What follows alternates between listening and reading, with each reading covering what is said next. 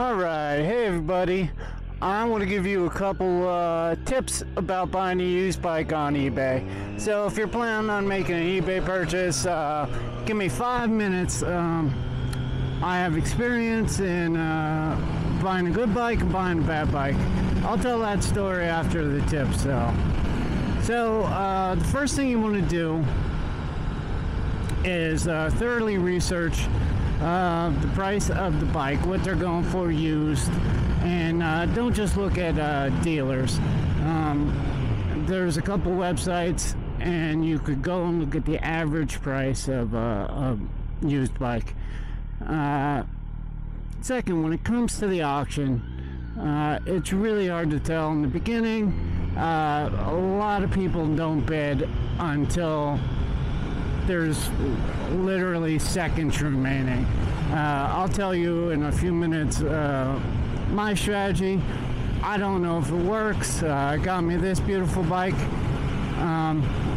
But when you're looking at the ad, the first thing you want to do is make sure you read through everything listed under the item. Then make sure you go into the description, read through the description, pour through the pictures, and when it comes to pictures, you can message the seller, and they're trying to sell their bike, so they should accommodate you. Say, I want a closer picture of the right front fairing and the chain. Signs, a worn out chain can be a good sign of a badly maintained bike. I have, when I sold bikes on eBay, I have took a video of it running and put it on eBay, or put it on YouTube. Now, you could ask the person to send you a video of the bike running, see if it's smoking. The last bike I bought, I asked the guy so many questions. I figured he was getting sick of me, but he was trying to sell his bike, and he ended up at the beginning, you know, his first replies were 4 words, 5 words, and then after he realized I must be pretty serious, he started getting a little more in depth, and I got a little bit better of a feeling for the guy. You know, I ended up meeting him. So lots of questions. It doesn't hurt, and if you feel like you're bothering the guy, well, you know what, and maybe he doesn't want to sell his bike that bad. Now, try and, if possible, if you're close, try and go and see the bike. You really don't want to buy a bike you haven't looked over. I've done it, and that was my worst decision. I bought a bike without inspecting it, and I'll tell you about that a little bit later. Now, if a brand new bike, of course, none of this applies. One of the things you can do, and if you're not able to get to the bike, say it's 2 states over, you could spend $100 and have somebody go and inspect the bike. And if you're serious, that $100 could save you. I've lost about $1,000 on a bike before. If I would have spent that $100, I never would have bought it in the first place. Now, that was the first bike I bought on eBay, and I really didn't know what I was doing, and I was way too trusting, and I didn't do any of the things I'm mentioning right now. So, lots of questions, inspection. As far as bidding, I usually try and wait until there's 15 seconds, 10 seconds, where, you know, I'll come up with my max price. For example, this bike, my max price was $7,000. So with about 5 seconds to go, I put the 5,000 in, and I don't think it really gave anybody time to go in and bid after. Now, if their max bid was higher than mine, they would have got the bike. But I had set a limit for myself. I wasn't going to spend more than $7,000, even though I really wanted it. So if somebody had bid $7,100, I wouldn't have got the bike. You know, I really did not want to get into a bidding war, and that's how prices could get out of control. You know, so a couple seconds left in the auction.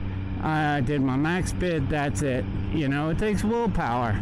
Because you see something and you like it and you really want it, but you don't want to go crazy. I mean, it seems like you might not see a certain bike or a certain model, and you might not see them for weeks. And you think, oh man, I better get this one. I might not see another one for a while. And then 10 of them could pop up, you know? So be patient. And that's about it. Yeah. Good luck. Do me a favor, please like and subscribe, and send me a message. Tell me you subscribed. I'll write back. You know, I'll ask me anything you want. If you want to know anything about the Z900, I'll be happy to tell you. And now I'm going to tell you a little bit about my good and bad stories. First bike I bought off of eBay. I was in pretty bad health, and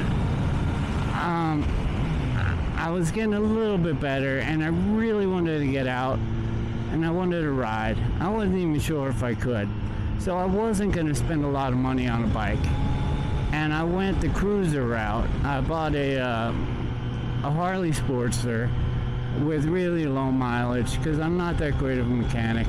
I try, but I'm just not that good. So I didn't want to have a lot of work. The guy who sold the bike wasn't 100% honest about it. Now, he had a professional photographer do the pictures. It looked incredible. I never went and saw it before I bought it. And it was only 2 hours away. But I never went. Which turned out to be a big mistake. Because it looked incredible in the photos, and you get up close and there was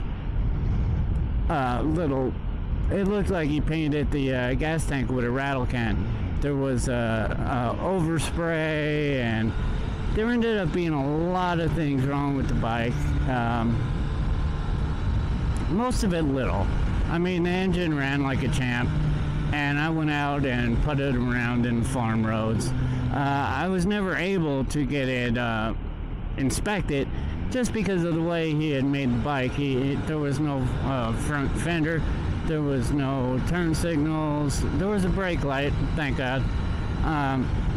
So I just rode around like that. You know, I just wanted to get out.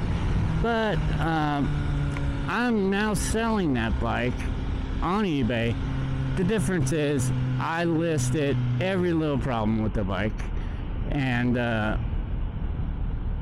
he's gonna whoever buys it, he or she, they're gonna know exactly how much money they have to spend, and they could spend a couple dollars. It won't take that much. But yeah, that's it. That was my bad eBay purchase. This bike, this was my good eBay purchase. Now, I asked a million questions, talked to the owner.